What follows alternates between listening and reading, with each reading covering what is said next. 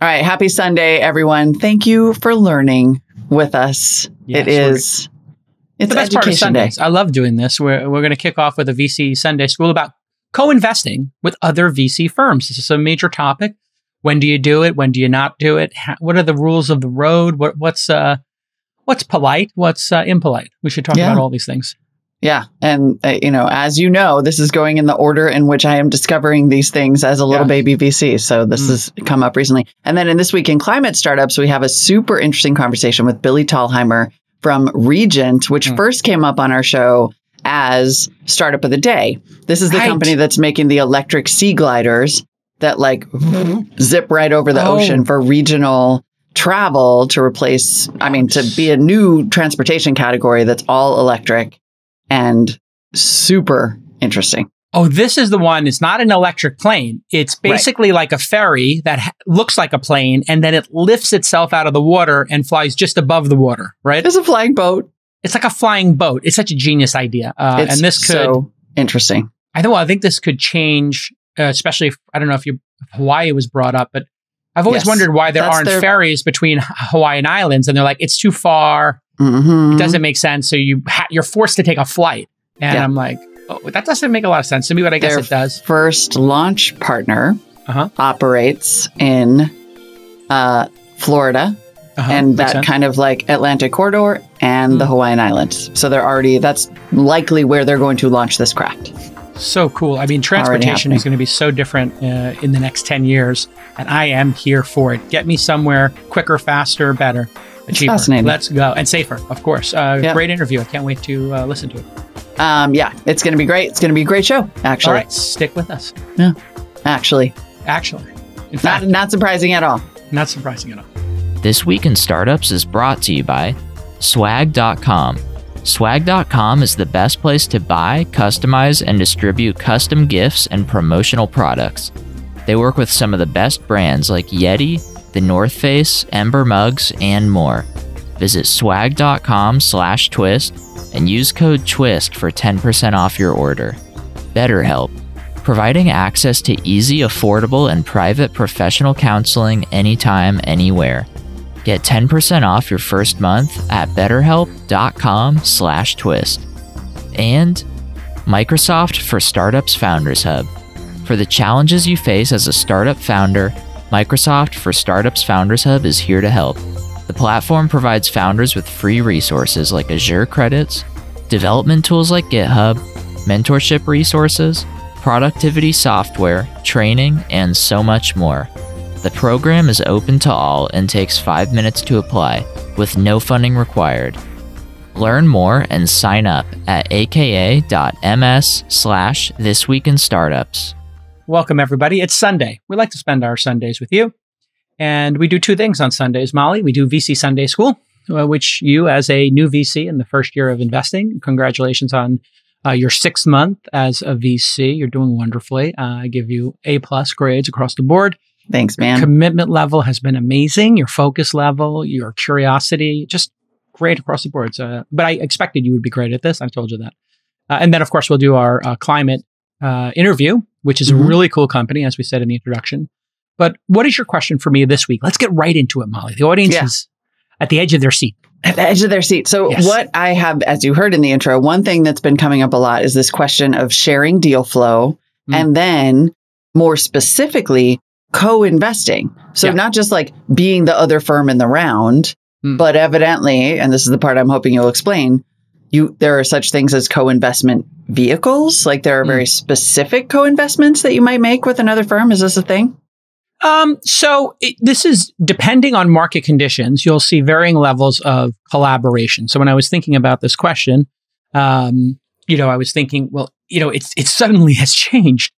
And so let's take 3 market scenarios: a normal market, a hot market, and a down market. We're in a down market. We just came out of a hot market. But let's start with, where would you like me to start? The down market, the up market, or the normal market? I guess let's go like with the baby bear approach. Sure. Normal market. Normal market. So in a normal market, does that exist? Is that a thing? Anyway. Sure. Yeah. I mean, normal market conditions, in the early stage, you're looking to build consensus around a startup. And if there is a $1 to $3 million rounds there, then let's just take the $2 million round for a seed round for 20% of the company. 2 million, 10 million posts, or 2 million on a 10 million cap. Ballpark, $2 million for about 20% of the company. Somebody, these can occur two ways in a normal market, a party round or somebody will lead the round. So if somebody's leading the round, they say, hey, listen, I love this company. I think Uber's going to change the world. I would like to give you this term sheet. I'm going to define the terms. I may get some of my legal bills paid. You'll see that little note in there. And that lead will negotiate, and they're driving the round. And they say, I will put in $1 million, and you can get $1 million from everybody else. And you might have had some angels or other firms that want to put in a $250K check. I leave it up to you, but we're committed for the $1 million. We'll own 10%. We'll join the board. We're the lead investor. Now, sometimes the lead investor in a normal market will say, you know what? I really think Molly would be a great addition here because I want somebody who's smart, who understands climate, and who wants to, syndicate it with her syndicate or her seed fund, or she's an angel, whatever it is. And they'll go to you and say, hey, would you like to co-lead this with me? So they'll invite you into the deal. And they're inviting you not just as a favor, but more as a favor to the company. You could be accretive to the investment. That's really, in the best case, chef's kiss. Perfect. You're using those extra slots to provide value, not have freeloaders in it. So there's this concept of freeloaders, people who just throw money in and they disappear and they don't do any work for the company. And so in a normal market, you're trying to fill the round with people who are going to add value. Everybody's going to work together to make the share price go up. That's the magic of Silicon Valley, in fact. So that's what typically will happen. In a party round, the founders say, we're going to raise $2 million on a $12 million cap.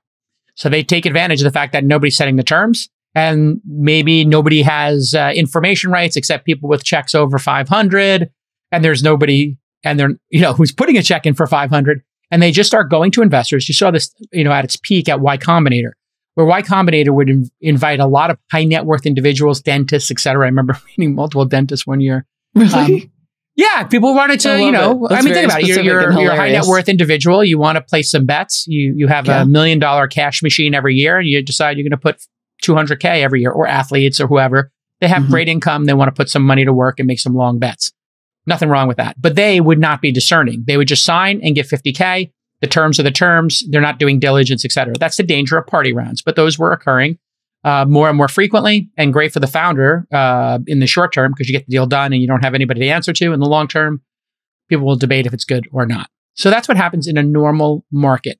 Sometimes you don't need to have a co-lead and it's just the founder is driving it. Other times there are investors who have a short list.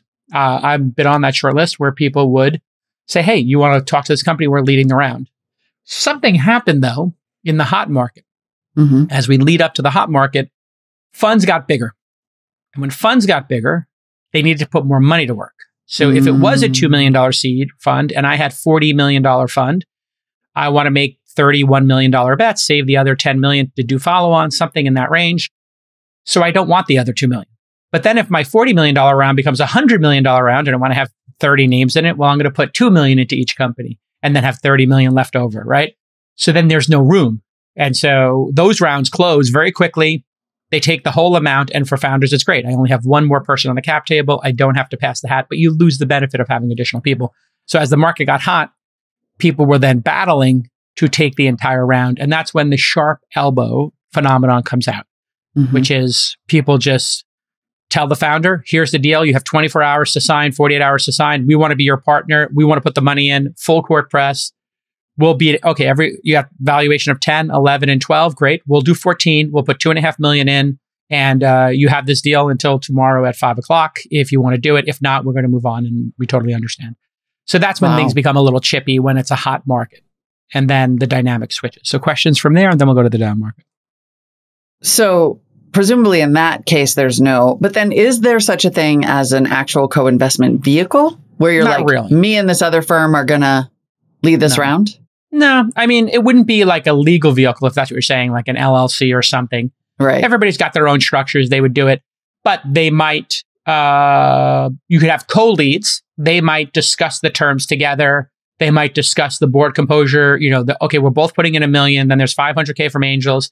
Do you want to take the board seat? Maybe I'll take back seat to this one. I'll have an observer seat. You have the actual voting seat.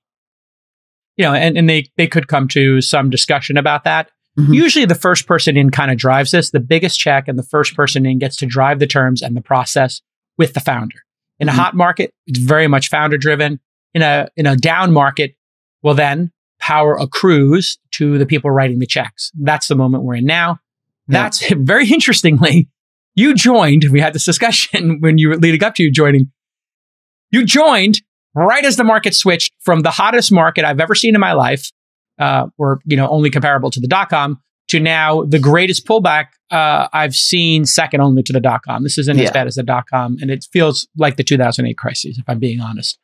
So here we are in the down market. So more questions for me. Drama, and so fast at that. That is the thing people have learned, is that when things turn, they turn fast. Everybody thinks it's going to be gentle. It's not like that. The way it works is you have this, it's not like a smooth curve up. It becomes, as Bill Gurley pointed out in one presentation, I think it was at the All In Summit, that these things are kind of jagged. Like, so you have these like little down markets, and then it pops up and goes really high. You get these and it's only at the very end that it goes, I think the term is parabolic, where it just shoots straight up. Yeah. And so we saw that where like Tiger Global and Masa came in at these two last peaks, and they're like, whatever anybody else is paying, we'll double it. YOLO, I have a huge fund, let's go for it. And that last little push up is literally like a plane going full power and tilting straight up in the sky. And when a plane does that, what happens is, yes, you get that phenomenon. Whoa, you feel the G's, but then you lose the lift under the wings because your pitch is too high and the air gets thin. And then what happens? A stall. And that's what we're going through right now, is the plane has stalled. We flew too high to the sun, Icarus style. The plane is stalled. It's spinning, and all the pilots are just trying to get the nose to dip, which is a really hard thing to do. You kind of have to dip and get speed again, and then you get lift under the wings. But it's counterintuitive. When people are scared, they pull back. Right. When you pull back, you lose control of the plane and you plummet to the earth. And I think this analogy is the pullback now is so severe. For a while before you can regain lift. Yeah, totally. And it feels chaotic. And sometimes for some companies, it will be a stall and you will not have time. The height in this analogy, your altitude, is your runway. And if you stall the plane, you need to have altitude in order to recover the plane. That's why planes don't like to fly close to the earth.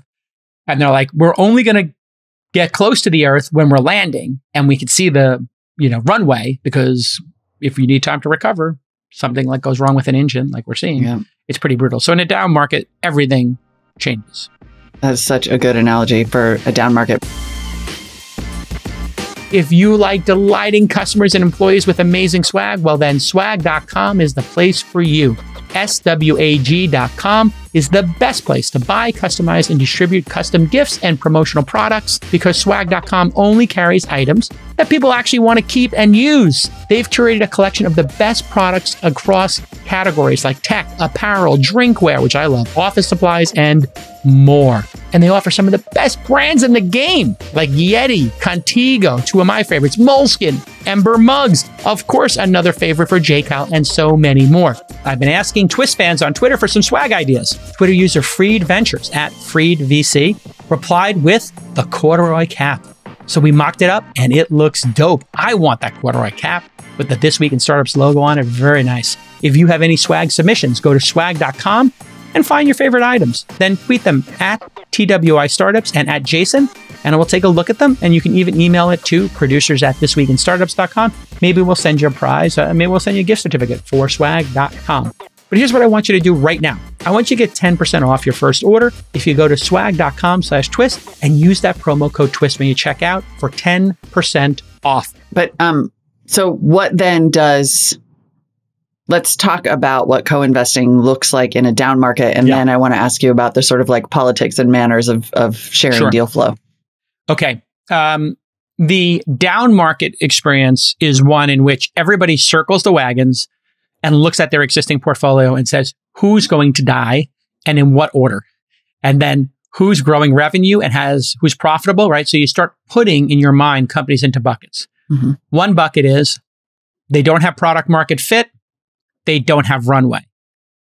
So the viability of the business is low So you have like the viableness of the concern. You know, I like when people call companies concerns. Mm-hmm. It was like a really good old timey term. So let's just say it is kind of fancy. Yeah, I like it. So the viability of your concern, and you know, you're kind of looking at, and then your runway. So if the concern is super viable and it's profitable, well, you don't need any runway. Inside.com has been throwing off a little profit every month, or I should say quarter. Sometimes we'll have a down month and then an up month. But we actually were profitable for the last 4 or 5 quarters, I think, which is really surprising to me. And we actually, as a concern, we're adding to our cash position, which is adding to our runway. Fantastic. We're ready for the down market. Then you look at another company, they might not be viable as a concern, and they don't have runway. Mm-hmm. Super dangerous. This is like the person who loses control of the plane at 5,000 feet while they're taking off. No bueno. You don't even have the altitude to turn around. You ever see those videos on YouTube when a plane takes off and they can't even turn it around, or at Aspen or whatever, and they just go right into the trees? Mm-hmm. That's so VCs will put that bucket and they're like, not my job. Can't save it. It's up to the founders. Maybe they pull a rabbit out of the hat. We'll support them any way we can. But let's be realistic. It's not going to happen. Then on the other side, you have the, like I said, for Inside, profitable, lots of runway. We're fine. Then there's everything in between. Okay. You know, and then how does that translate to raising money? Yeah. Well, yeah. How does that relate to co-investing if you're evaluating new companies? So now I only have a limited amount of dry powder. Usually, you know, you have enough dry powder for 10% of your companies. And that dry powder is where you make a lot of your profits. So if you had a $100 million fund and you had, let's just say, 20 million in dry powder, you know, follow on money for existing investments. Are you giving it to category 1, 2, or 3? Category 3, product market fit, profitable, growing. Category 1, not viable, no runway. Category 2, figuring it out. Well, category 3 doesn't need your help, but you probably want to put your money in there because it's best for your LPs. So you start there.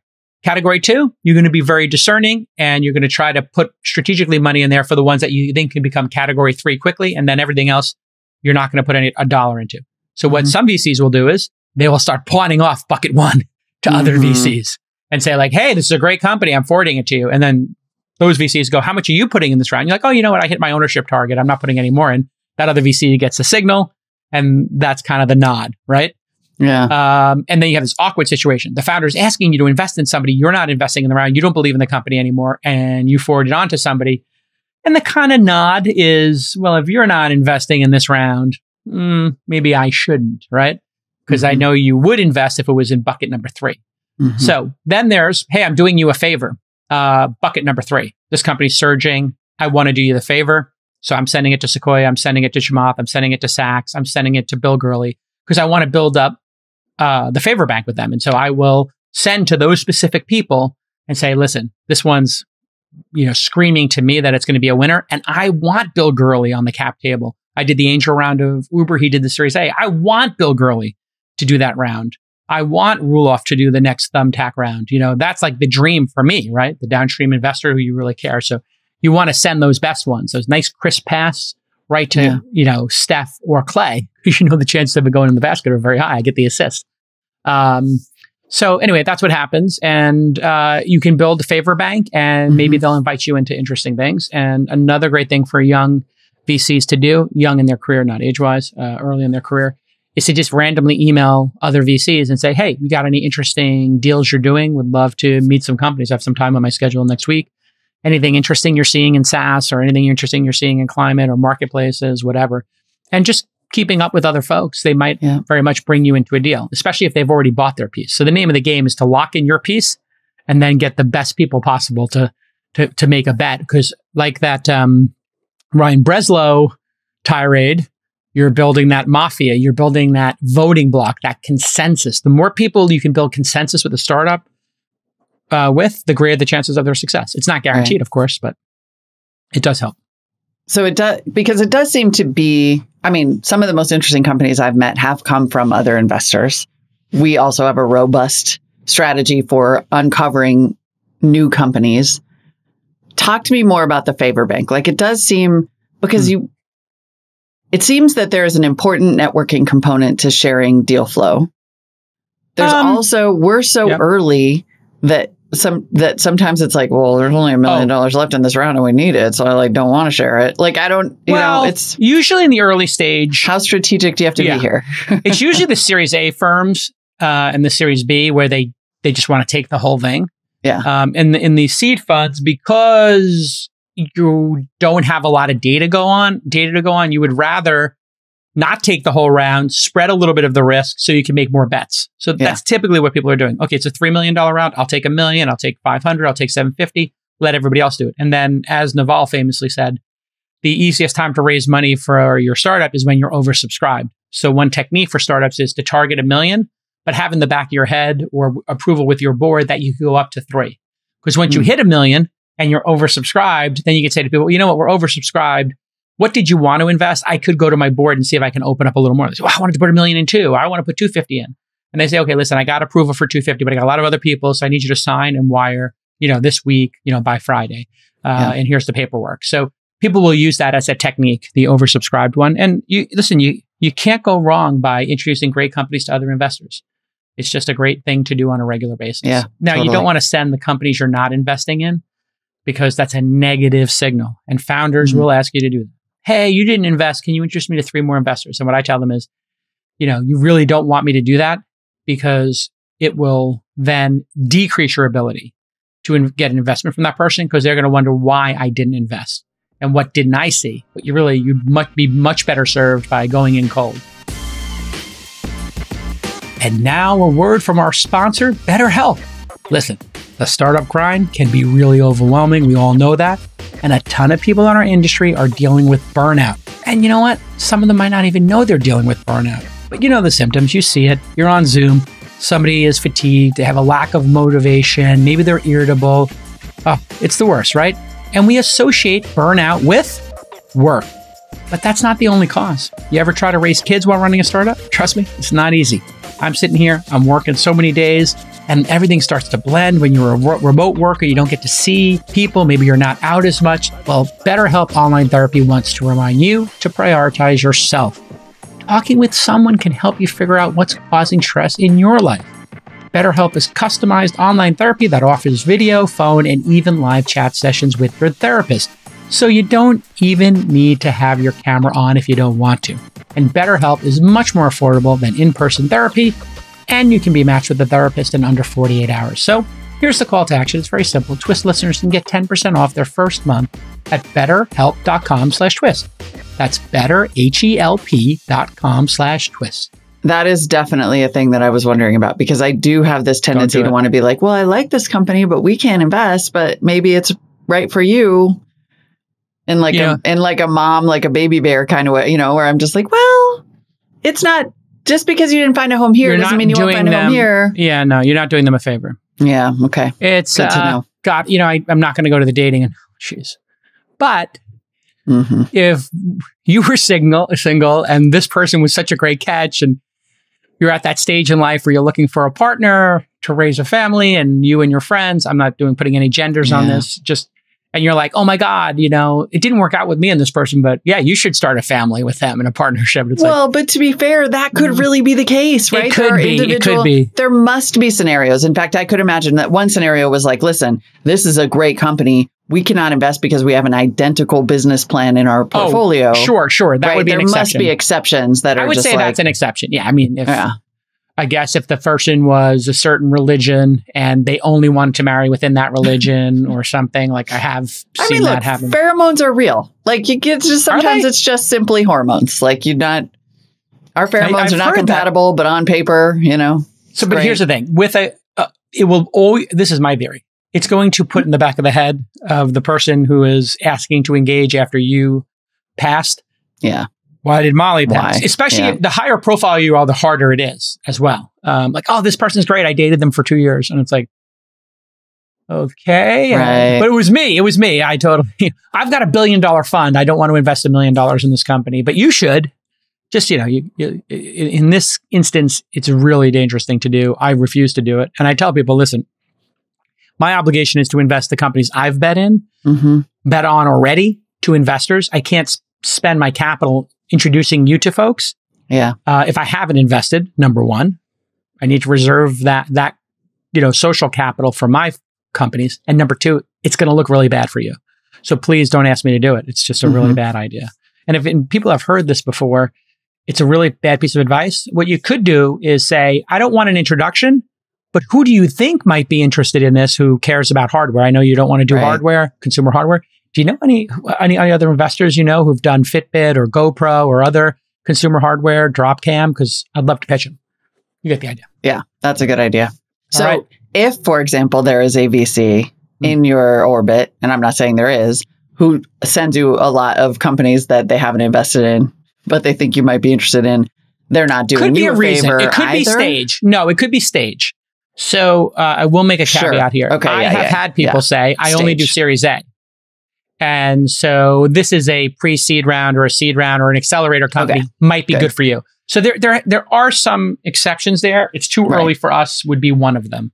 But then you have to really make sure, because if it was too early, but it was a brilliant founder, people make exceptions. So I also don't buy that. You know, if you found somebody and it was like Uber, you'd be like, or Robinhood, you'd be like, this is personally pretty good. I'm going to make a small check, right? So I actually don't buy them most of the time when that happens either, which goes to my point of like, it kind of sticks in your head. Why are you not making a bet?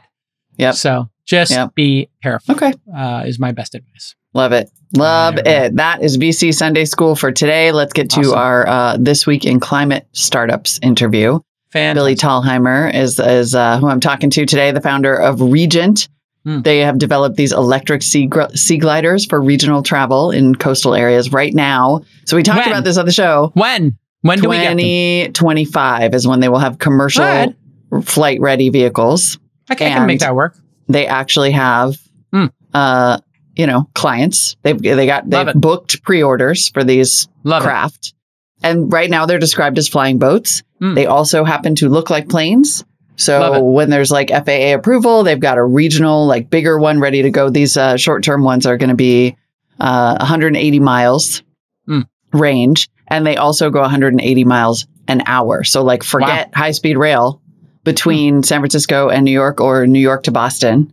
I'm sorry, San Francisco to LA and New York to Boston. Those two corridors, boom. Plus inter-island travel, and evidently like a massive amount of travel is coastal. Did not know. Yeah, I mean, if you think people want to live by the water.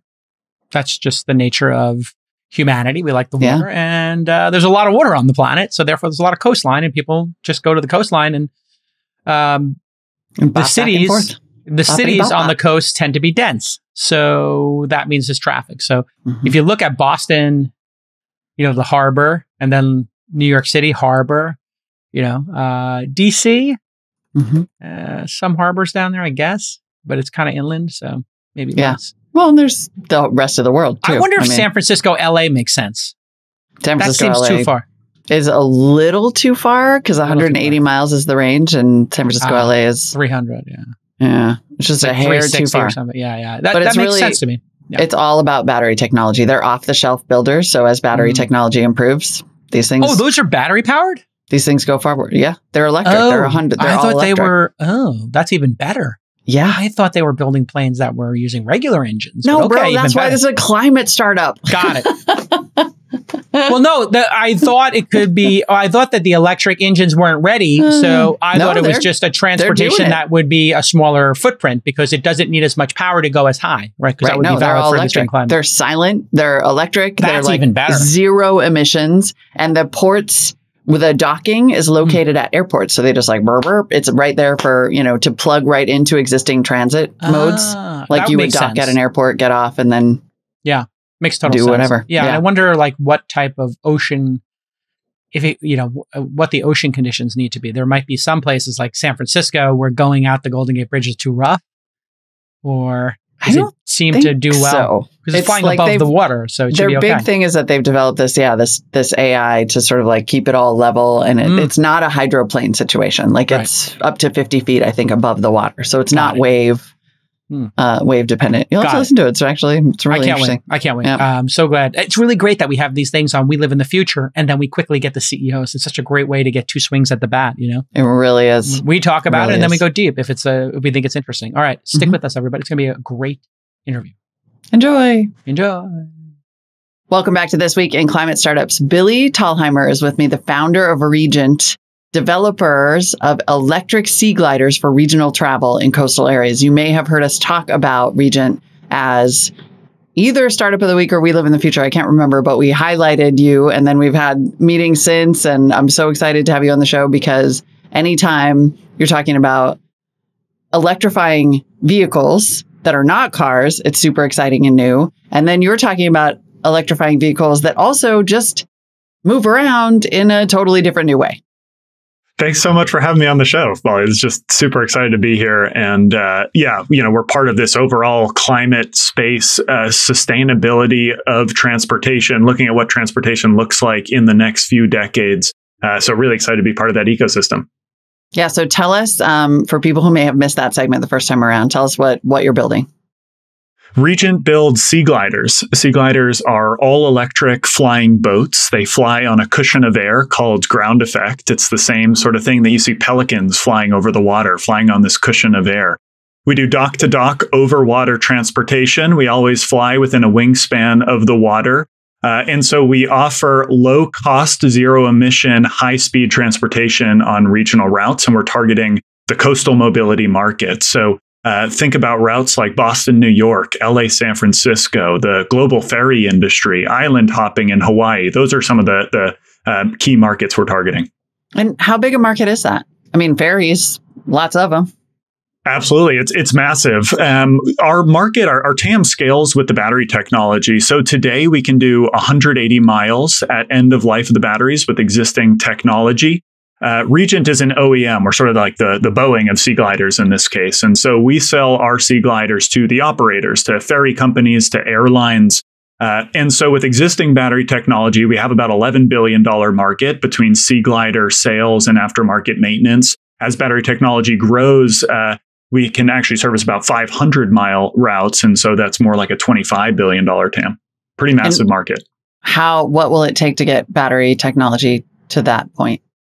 Or not that you're building that part of it, but how long do you think that, might take? Expect sort of mid to late decade. We actually already have a lot of the new battery chemistries or even alternate energy storage technologies like hydrogen in prototype phase right now. But there's a lot that needs to take place between, your cell on a bench and, hey, it works in this specific configuration, this specific environment, to we're mass producing these and we're putting them in vehicles like sea gliders. And then, so tell me about the kind of philosophy here, because you're building, in some ways, a craft that doesn't currently exist, at least in the form in which you're building it, and also asking people to travel in a different way. Talk to me about sort of tackling both of those pretty big hurdles. Yeah, well, they always tell you, build what you want to use, right? So we're a Boston-based company. Moving to Rhode Island soon, but a lot of New England blood in the company so far. And so growing up for me in the area was Boston and New York. Like that's the painful route for me. So if you try to drive, you're stuck in traffic no matter what. You have to go over a few bridges. It's 4+ hours. If you want to fly, you spend as much time at the airport as you do actually on the plane. And you can't even take out your laptop to answer an email on the plane because you're going up to altitude and then you come down immediately. Right. There's no high-speed rail and boats are too slow. So there's no mode of transportation where you can do a route like that in less than 4 hours. Similar in the LA to San Francisco mission, and California proposed a high-speed rail system and it was going to cost $80 billion.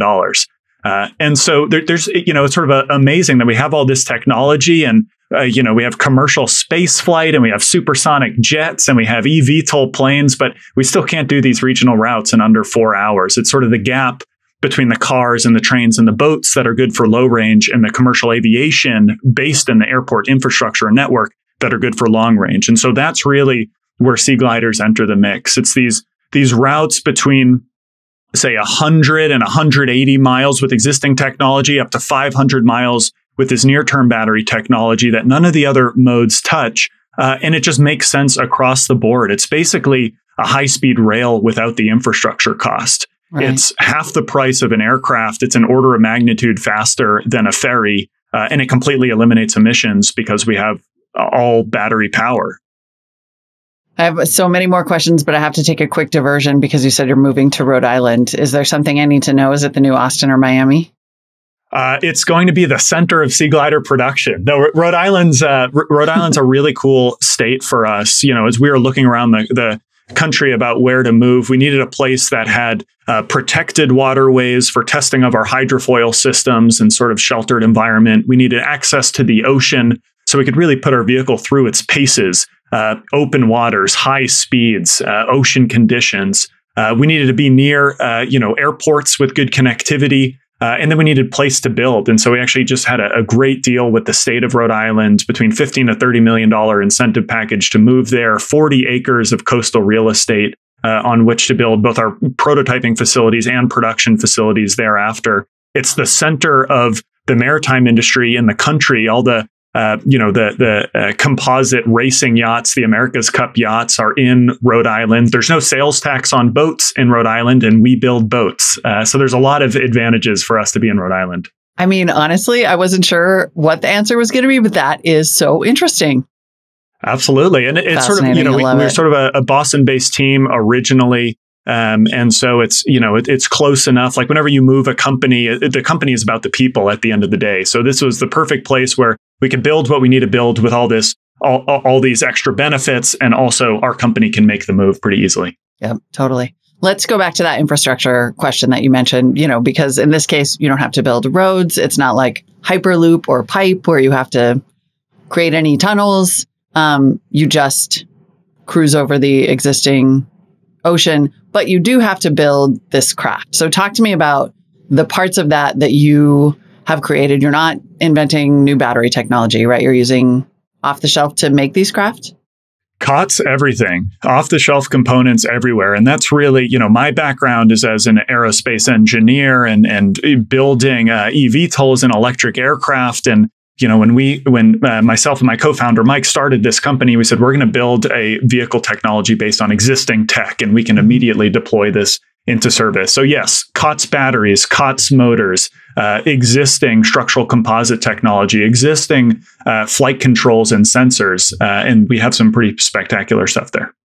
And then how does this, so it's all electric, so effectively zero emissions. How does that compare to the way that I know the answer to this, but the way that we already travel by ferry or by plane or by driving? I mean, have you done the sort of gigatons calculation here? It is gigatons. It sort of depends on how many you assume are going to move over to this mode from what other modes. But I'll actually sort of change it to more of the, I'll answer in a way that's more on the economic side, on the maintenance costs, because for our customers, sustainability is table stakes. And when we think about future technology, it's really like any new mode of transportation needs to be green, table stakes. And then the question is, what's the value prop on top of that? What does this do for my customers? What does this do for me on a unit economic perspective? So for us, with an all electric system, there's not many moving parts. So you think about an aircraft, right? And you think about an aircraft specifically doing these short regional routes. So an aircraft ages by the flight cycle. Every time you take off and land, you're impacting the landing gear. You're expanding and contracting the fuselage as you pressurize and depressurize. You're heating up and cooling down the engine. All of those things are cyclic fatigue activities, and you're aging it. And so all your maintenance activities and your cost is associated with takeoff and landing. So as you shorten your route from sort of the long haul routes, 1,000+ miles that these planes are built for, and now you start doing 100, 200 mile trips, basically your cost basis is the same, but your revenue shrinks because your routes are shorter. So it's not a good economic model. So really what you want is an unpressurized vehicle that is all electric. So there's not as much heating up and cooling down. There's less moving parts. So my maintenance costs drop precipitously. Also, I'm not paying for fuel anymore. Now I'm paying for electricity. And so on a direct operating cost perspective, just counting the maintenance and the fuel cost, we're 70 to 80% less than any other aircraft in class. So the tickets, when this eventually becomes widespread, will be a lot cheaper too, it sounds like. A lot cheaper. When you talk about ticket costs, you have to start wrapping in some of the other aspects of this. So you have to pay for the plane or the sea glider and crew for it and dock space or landing fees at the airport. But even at that basis, our initial product vehicle, it's called Viceroy. It's a 12-passenger vehicle. That beats the competition by about a third. And then our larger vehicle, Monarch, a 100-seater, beats things like regional turboprops and regional jets and even single aisles like a Boeing 737 actually drops the overall cost by half. So still really compelling cost savings. By some estimates, over 90% of startups will go out of business in year one. That's why Microsoft created the Microsoft for Startups Founders Hub. This program provides founders at any stage with up to 6 figures in resources. I kid you not. Wait until you hear this ridiculous list of perks that's just sitting there waiting for you. Up to $150,000 in Azure credits based on your stage and size. Free access to GitHub's enterprise tier. Technical advice for experts at Azure and Microsoft Cloud. One-to-one mentorship from their mentor network. Exclusive benefits and discounts from companies like OpenAI, Pretty cool. The best part, there are no fundraising requirements like those other programs. The Microsoft for Startups Founders Hub doesn't require startups to be investor-backed or third-party validated in any way to sign up for these important benefits. It's truly open to any founder, and it's not about who you know. It's about what you're building. Any founder, any stage can get up to 6 figures in value by signing up at, this is important, you got to write this down, aka.ms/thisweekinstartups. All right, so let's do nuts and bolts. The craft that you're working on right now, or Yes. the one that will launch soonest, is 12 passenger, like you said, has a 180 mile range. Yes. And also goes, it looks like 180 miles an hour. You got it. And it skims right over the water. And I remember when we talked about this, Jason was like, I'm going to die. Tell us about the physics of how this works. Awesome. Well, so we'll be flying not right over the water. When you look back at some of the past wing and ground vehicles, or even look back to the 1960s and some of the first attempts at this with the Soviet chronoplans, they called them, they were skimming right over the water. We'll be flying at altitudes of 10 to 30 feet over the water. So we still get some aerodynamic efficiencies out of this, but you'll notice that our vehicle, Sea Gliders, are much more airplane shaped than these past vehicles that have weird sort of reverse triangle wings and short little stubby wings. Mm-hmm. The reason for that is this. While ground effect is aerodynamically efficient, you're flying on this cushion of air, it's also aerodynamically unstable. In order to fix that problem with past human piloted vehicles, where you actually have a pilot holding the thing off the ground, they basically changed the wing design to give passive aerodynamic stability. The vehicle would sort of regulate itself. In doing so, though, they actually gave up all of the flight efficiencies that you get by flying in ground effect anyways. So you look at those things, and they're just as efficient as an airplane that flies at altitude, and now they have the restriction of they can't even fly at altitude. So it's not a great solution. So what we've done is we say, now we have all this technology available to us, specifically in digital flight controls. So our vehicles are regulated as maritime vessels because operationally they are. They're dock to dock. They're over water only. They're within a wingspan of the surface.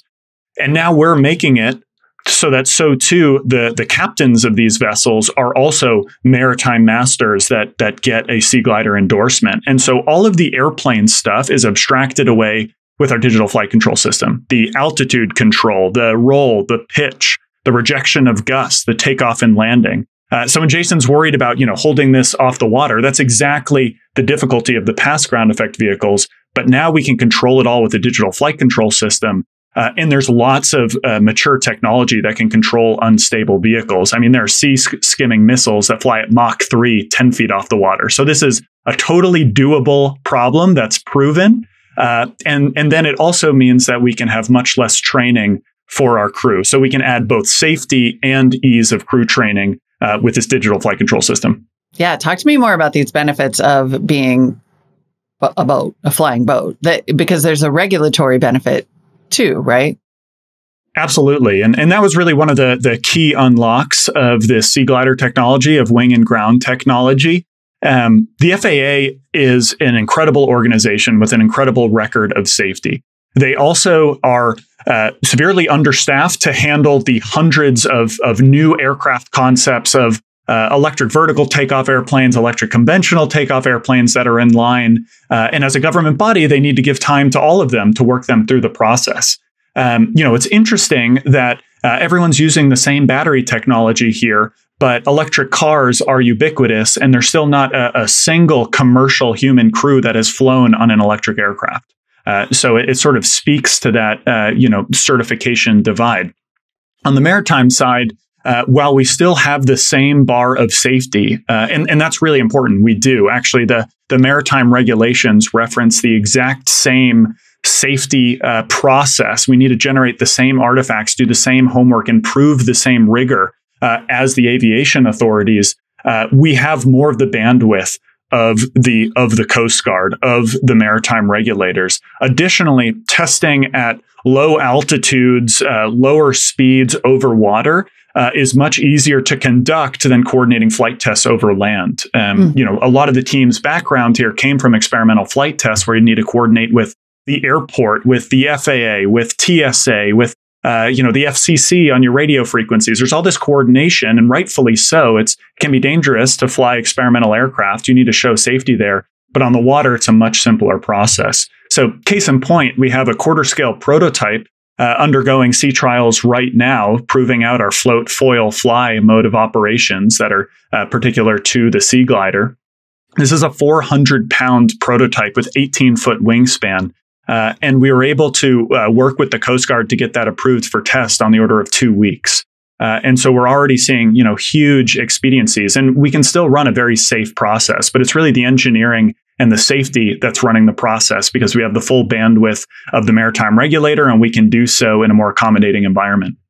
So are you saying that the challenges in creating an electric airplane are not technical? That like you could potentially create craft that flies in the air or skims over the water, and it would be a roughly equal technology challenge, just a regulatory challenge to get them moving?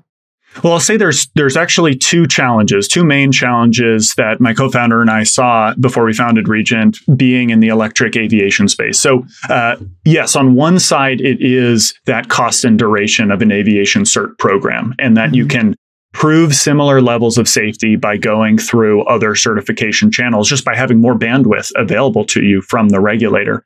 The other is range. So you take an airplane and you power it with some battery. And again, we want to baseline this on existing technology so we can get these products to market now. You start with a very rosy picture of range, 150, 200 miles. We see some of these companies advertising.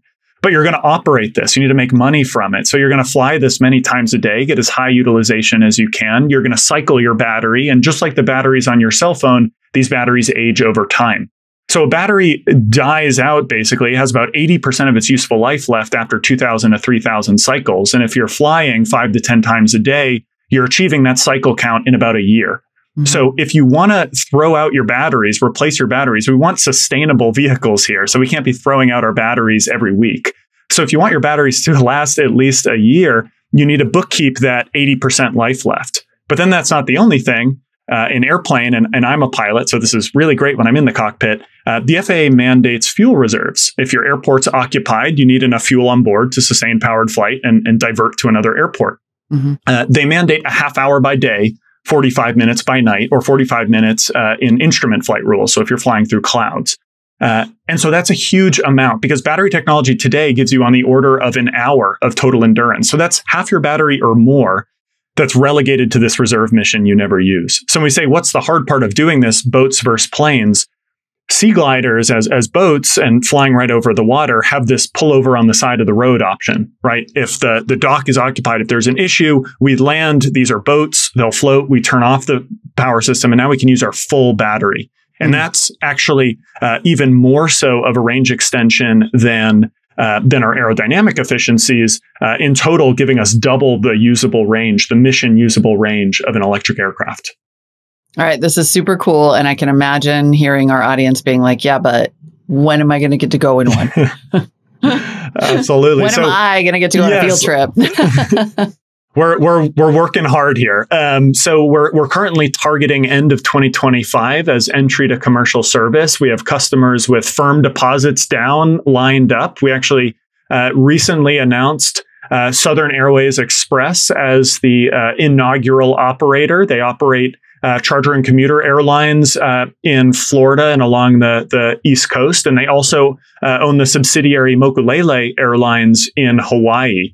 And so it's sort of up to them which market they choose as the operator. But really importantly, in Hawaii, we also just formed a partnership with Pacific Current as an infrastructure provider. So we're not only building the vehicle, But we are thinking about how do we get the docks ready? What charging tech? How do we get the charge down for our batteries as well? So really addressing the whole ecosystem. So end of 2025, entry to service. We have a quarter scale prototype working now, and then the middle step and where we're going next is actually a full scale human operated, human flown prototype. And how does the business model work? You said you're an OEM. Are you going to, and what does that mean in the context of transportation at this level? So we build sea gliders, we sell sea gliders, we provide aftermarket maintenance services for sea gliders, and we also provide crew training. We'll expect to be converting maritime captains, maybe converting airline pilots, maybe training people from zero to sea glider hero here. So those are our three primary revenue streams: are vehicle sales, maintenance, and training. You better have hats that are like the Top Gun hats that say Sea Glider Hero.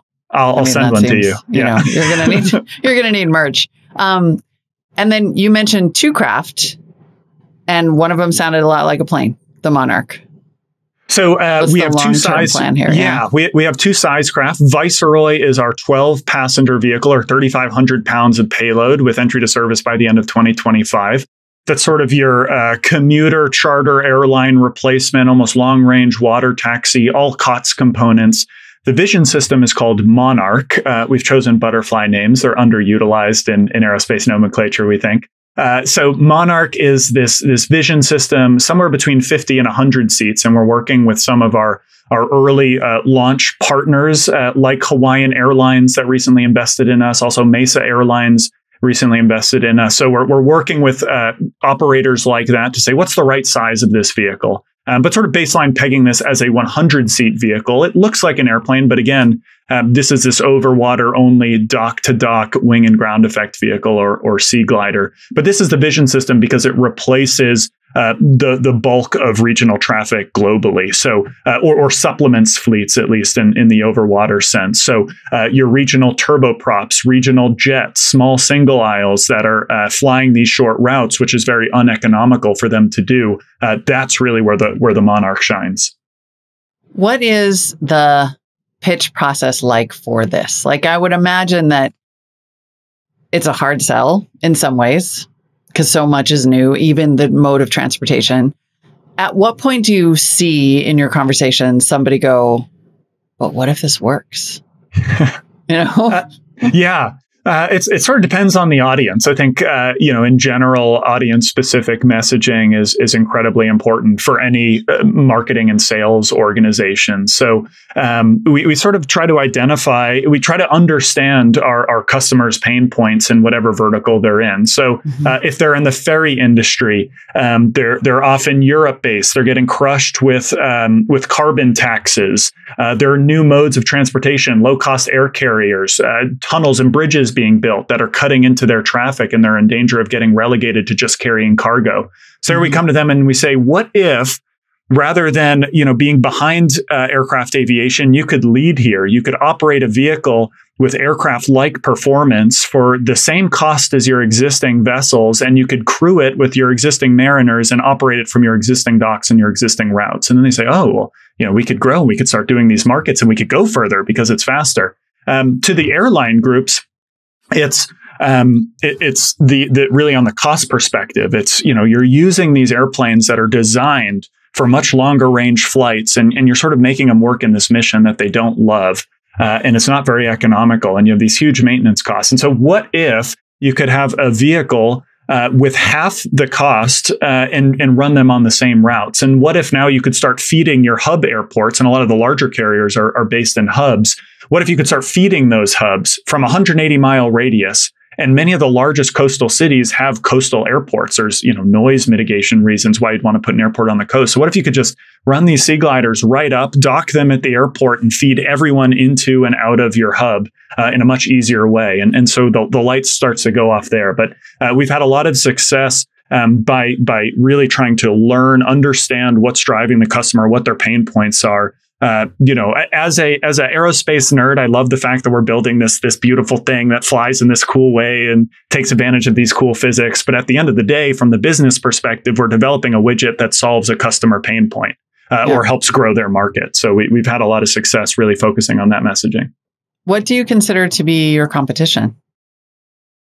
Yeah, I think about how people move regionally right now. So to some extent, they're flying airplanes, and there are electric aircraft that are in development. To some extent, they're taking boats, and there are electric boats, and there are hydrofoil boats.